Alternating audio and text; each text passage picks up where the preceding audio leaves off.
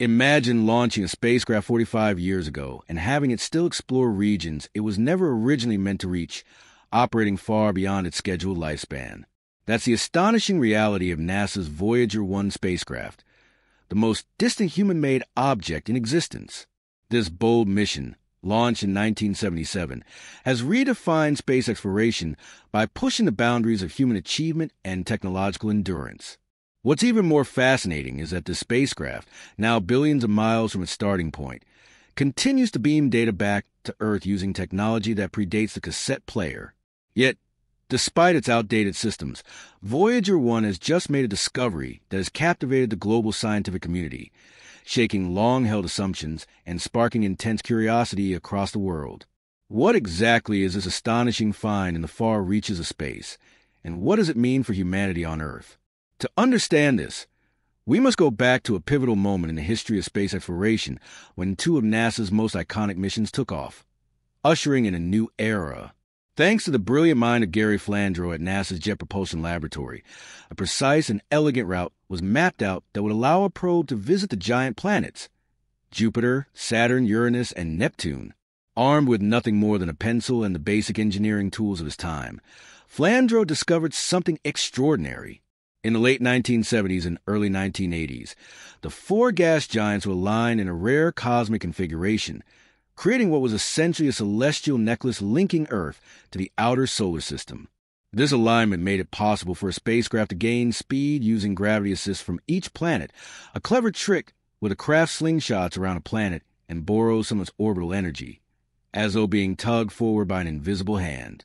This gravitational boost would cut down the time needed to reach Neptune from 30 years to just 12. There was, however, a critical catch. This alignment only occurred once every 176 years. Faced with such a rare and fleeting opportunity, NASA moved swiftly, launching two nearly identical spacecraft, Voyager 1 and Voyager 2, just 15 days apart in the summer of 1977, to take full advantage of this cosmic shortcut. What no one anticipated back then was that these twin spacecraft would go on to shatter every record in the history of space missions. More than 45 years after their launches, Voyager 1 and Voyager 2 are still operational, beaming back invaluable data daily from the farthest edges of our solar system. These probes have become the most distant human-made objects ever sent into space, traveling far beyond what their original designers imagined, an incredible feat, especially when you remember that their initial mission was only supposed to last 4 years. But these two explorers, true pioneers of interstellar space, were far from finished. From the very start, they began delivering remarkable surprises, transforming our understanding of the outer solar system. As they embarked on their epic journeys, the Voyager spacecraft gave humanity its first detailed, close-up views of Jupiter and Saturn's moons, revealing astonishingly active and dynamic worlds. Who could have predicted, for instance, the discovery of active volcanoes on Jupiter's moon Io, or the complex ice fields of Saturn's moon Enceladus? These observations forever altered our perception of the solar system, showing that even distant, frozen moons could harbor geological activity, and perhaps even conditions suitable for life. Voyager 2 went on to become the first, and so far, only spacecraft to visit Uranus in 1986 and Neptune in 1989, revealing previously unseen details and surprising scientists with findings from regions never before explored. Now, more than 14 billion kilometers from Earth, these Volkswagen Beetle-sized probes have defied expectations at every turn, expanding the frontiers of human knowledge with each passing day. The mission's innovations began even before it left Earth. To achieve their remarkable trajectories, the Voyager spacecraft executed gravity assist maneuvers that had never been tried before, starting with a delicate slingshot past Venus en route to Mercury. This pioneering approach allowed the spacecraft to reach Jupiter, a journey requiring them to traverse 10 times the distance between Earth and Mercury, all while threading a path to the hazardous asteroid belt, a feat that had only been achieved by the Pioneer 10 and 11 missions before them. Despite the challenges, the Voyager probes carried on, powered by onboard computers with just 69 kilobytes of memory, a minuscule fraction of the storage found on even the simplest modern smartphones. These computers had to manage the intricate and demanding tasks of deep space navigation, data collection and communication, relying on their own onboard intelligence to handle the journey's enormous complexity. The data collected by the Voyager instruments were stored on 8-track tape recorders before being transmitted back to Earth using a low-power 23-watt transmitter, equivalent to the energy consumption of a household light bulb. Each spacecraft was equipped with a 12-foot diameter high-gain antenna, allowing it to communicate with Earth across vast cosmic distances using light-speed radio signals. However, as the spacecraft moved farther from Earth, the challenge of communication grew increasingly difficult. Every day, the distance increased by 3 or 4 light seconds, meaning that by the time Voyager 2 was sending signals back, they were taking more than 18 hours to reach our planet. Complicating matters further was the rising tide of background noise on Earth. Interference from radios, televisions, cell phones, and countless other devices made the faint signals from the spacecraft ever harder to detect.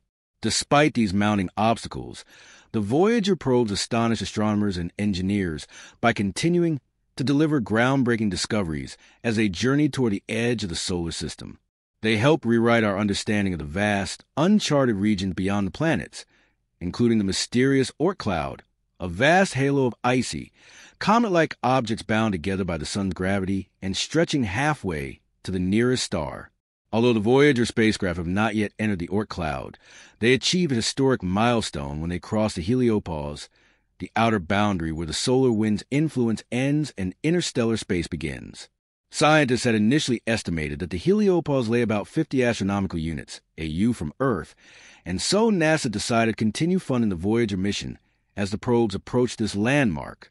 Yet, crossing into interstellar space did not unfold exactly as scientists had expected. Researchers had predicted that, upon crossing the heliopause, the spacecraft would detect a sharp increase in cosmic rays, high-energy particles traveling at nearly the speed of light, launched by powerful cosmic events such as supernovae. Normally, the sun's magnetic bubble, known as a heliosphere, deflects most of these energetic intruders, shielding the solar system from harm. As the Voyager probes moved past this barrier, scientists also anticipated changes in the local magnetic field, since the interstellar magnetic field, shaped by the influence of nearby stars, was thought to be oriented quite differently from the solar magnetic field inside the heliosphere. But as the probes ventured farther, they did not record any immediate or dramatic shifts in the magnetic environment, leaving scientists puzzled. The big moment came on August 25, 2012, when Voyager 1 officially crossed the heliopause and transmitted groundbreaking data back to Earth. It confirmed the expected increase in plasma density, a hallmark of interstellar space. But curiously, it detected no significant change in the surrounding magnetic field's direction. This finding was unexpected and has continued to challenge scientists' understanding of the boundary between the solar system and the interstellar medium. After all, moving from a region dominated by the sun's magnetic influence to one governed by the collective forces of neighboring stars should produce a clear and measurable shift. Yet, the data told a more complex story, one that continues to intrigue researchers as they analyze the spacecraft reports from this distant and little-understood region of space. In many ways, the Voyager mission has become a living testament to human ingenuity, determination, and curiosity. Even today, with antiquated systems and dwindling power supply, Voyager 1 continues to explore uncharted territory, sending back whispers from a realm no human has ever seen. Its incredible journey reminds us that exploration is not just about the places we visit, but about the persistence and creativity we bring to every challenge we face. As Voyager 1 sails onward into the great cosmic sea, it carries not only the dreams of the people who build it, but the hopes of an entire species longing to understand its place in the vastness of the universe. Regarding the Golden Record and its message to alien civilizations, Voyager 1's plunge into interstellar space not only mark a triumph for human engineering, but also open a door to a cosmic environment we had only theorized about before. As it crossed the heliopause, scientists anticipated that they would observe dramatic shifts, particularly in the magnetic field orientation. Yet, the magnetic data defied expectations. Instead of encountering a distinctly different magnetic alignment, Voyager 1 reported that the magnetic field outside the heliosphere remained largely consistent with what it had measured inside. This puzzled researchers, suggesting that the boundary between our sun's sphere of influence and the broader interstellar medium might be more complex and blended than the clean-cut division they had modeled. Rather than a sharp line, the heliopause seemed to be more like a turbulent mixing region where solar winds and interstellar particles intermingled, blurring the edges between solar and interstellar domains. This insight prompted a reevaluation of existing models and revealed how much we still don't know about the frontier regions of our solar neighborhood. While Voyager 1 led the way into this new realm, Voyager 2 followed, crossing into interstellar space in November 2018. Despite being its twin, Voyager 2 carried additional scientific instruments that Voyager 1 no longer had functioning, providing even more valuable data about this uncharted environment. As both spacecraft pressed outward, they measured plasma density, magnetic fields, particle flux, and cosmic rays, painting an unprecedented picture of the interstellar medium's characteristics. Perhaps one of the most exciting discoveries came when Voyager 2 detected subtle waves or disturbances in the plasma it passed through, ripples likely caused by solar outbursts many months earlier, traveling outward and shaking the interstellar medium. This observation highlighted that, even as far as the spacecraft had traveled, the sun's influence continued to reach across unimaginable distances, sending shock waves that still resonated in the thin plasma of interstellar space. The data streaming back to Earth from these ancient machines isn't just a scientific curiosity. It's a testament to endurance and ingenuity. Voyager 1 and 2 are operating with mere traces of power, rationed carefully by mission engineers who must decide which instrument to prioritize as the available energy dwindles each year. Originally powered by 3 radioisotope thermoelectric generators, RTGs, the spacecraft electrical output has been steadily declining for decades. This has forced the mission team to shut down non-essential systems, including heaters, leaving some instruments exposed to frigid space temperatures they were never designed to endure. And yet, defying the odds, these instruments have continued to function, sometimes beyond their expected tolerances, allowing the Voyagers to extend their mission years beyond any realistic projections. Each decision about what to power and what to sacrifice reflects a delicate balancing act, one that the mission team handles with extraordinary care to prolong the life of these invaluable emissaries. Among the most intriguing aspect of the Voyager missions is the Golden Record, a 12-inch gold-plated copper disc attached to each spacecraft, carrying sounds and images intended to represent life on Earth. This record, the brainchild of a team led by astronomer Carl Sagan, contains greetings in 55 languages, a selection of world music, natural sounds like thunder and bird song, and 115 images depicting the diversity of life and culture on Earth. While its chances of being encountered by another civilization are astronomically slim, the Golden Record stands as a symbolic gesture, a time capsule of humanity launched into the cosmos. It reminds us that the Voyager probes are not just scientific instruments, but also cultural ambassadors, carrying a message across the vast emptiness between the stars that might someday outlast all traces of human civilization on Earth. The discovery that has shaken the scientific community recently relates to something Voyager 1 detected as it traversed the interstellar medium.